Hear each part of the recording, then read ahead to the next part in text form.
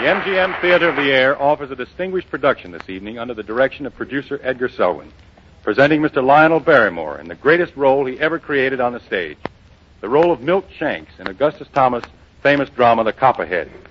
He will be supported by a fine cast, including George Murphy as Philip Manning and Ruth Hussey as Madeline King. Ladies and gentlemen, Maxwell House presents Lionel Barrymore in The Copperhead.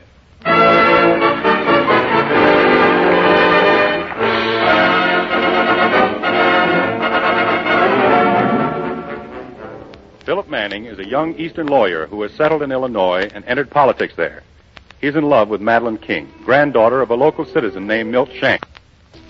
As our story opens, Madeline is in politics too, at least in a small way, as she is hoping that the town school board will give her an appointment at a meeting to be held tonight. But apparently there's some kind of undercover opposition to Madeline's candidacy, and we find her now in Philip's office discussing it. Now, darling, there's nothing to worry about. Oh, I hope you're right, but I feel somehow there's going to be trouble. Oh, you're just excited. Mother's going to see 2 members of the board now, and when she gets through talking to them, you're as good as in. Colonel Hardy and Mr. Gillespie are pretty stubborn men when they want to be. Oh, nonsense. And another thing, darling. How about a kiss? Philip. Hello, Mother. Madeline, I'm afraid I've got bad news for you. I knew it. What is it? I've just talked to Colonel Hardy and Mr. Gillespie, and, well, you simply haven't a chance. What? Well, that's absurd. It's not absurd. Madeline has the bad luck to be the granddaughter of a copperhead. He's been an outcast in this town for 40 years. Copperhead? What are you talking about, Mother? I can explain that, Philip.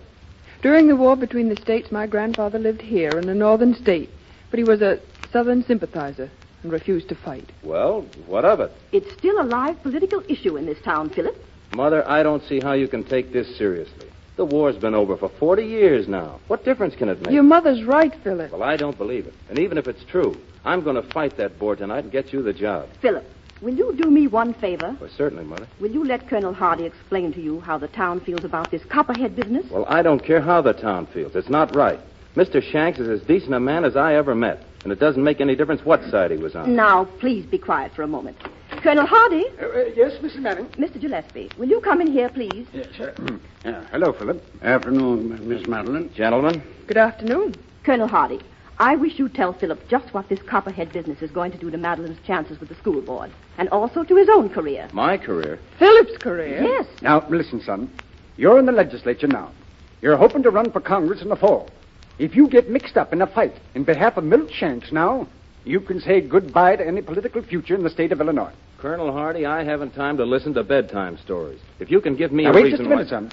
I don't want to argue with you.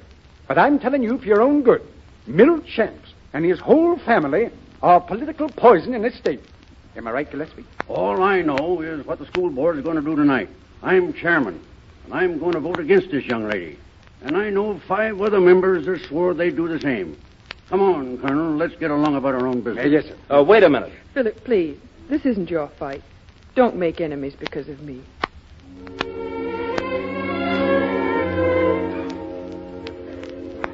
What's the matter, honey? You haven't eaten any supper. I'm not hungry, Grandpa. I've been watching ever since you come in. You're not yourself. Well, you're not worried about that school board meeting tonight? Oh, no, Grandpa. I've decided I won't want that teaching job after all. What? I'd rather not have it. Why, Madeline, who you been talking to? Somebody must have said something. No, I just changed my mind. Seems mighty sudden. Does Philip know about this? Yes, Well, he knows. Ain't he disappointed? I don't know. I'm not going to see him anymore anyhow. No, Madeline, honey, if you had a mother, you'd tell her what's on your mind now. But you haven't got one, so you'll just have to tell me. What is it, child? Oh, there's nothing you can do, Grandpa. But Philip's bound to get in trouble if he fights the school board for me. So I'm not going to ruin his life. That's all. I'm beginning to smell what's happened. Philip's been talking to Tom Hardy, huh? Or Newt Gillespie. Yes.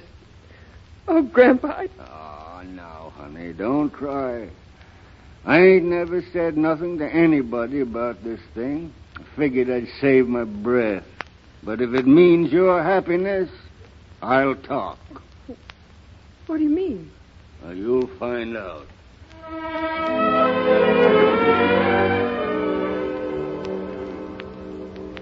Sit down, Hardy. Ain't been in this house for 40 years. I don't see why I ought to sit now. Yeah, suit yourself. Sit down, Gillespie. No sense to it as far as I can see, but I'm willing to listen to you. Sit by Madeleine, will you, Philip? Yes. A short horse is soon curried, and my business won't keep anyone long. Colonel Hardy and me was boys together. Our congressman give me an appointment to West Point, but Tom Hardy ought to head it. Besides, it wasn't convenient for me to go to West Point just then, so I resigned it for him. Before that, we went together to a school where Abe Lincoln come and talked to us. We both knowed him from that time on till he was elected president. Ain't that so, Colonel Hardy? Yes. Never mind that. If you've got anything to say, say it. Just a minute, Gillespie. You see that mask of Lincoln on the mantelpiece? Well, Hardy and me was together at his house before he started for Washington. A sculpture man was there to take a plaster Paris model of Lincoln's face. Most folks thinks this is a after-death thing, but Colonel Hardy and me saw it tuck. Just throwed the soft plaster on his face and let it get hard. Lincoln sitting in an armchair, like you are. Hand me that box, Madeleine. Thanks, child. In this box, where I have my letters and keepsakes, is a model of Lincoln's hand. The hand that wrote the emancipation of slavery. The sculpture man sent me these himself, so they're genuine. Look at my hand beside his. Bigger man than me every way. All the statues of Lincoln nowadays is copied from this. So you see, we knowed them. Well, then the war broke out. Hardy took a vow to support his country. I took one to destroy it. Hardy's company marched off. My Joey, only 16, along with him. His mother leaned against the fence, and the women fanned her. And Joey, he looked like a soldier. That's his picture there over the mantelpiece, Philip. You was probably thinner at 16 yourself. Yes, sir, I was. I was peeking through some bushes. Could almost touch them as they marched by. Blue eyes. His mother never said a word. Cried quite a spell.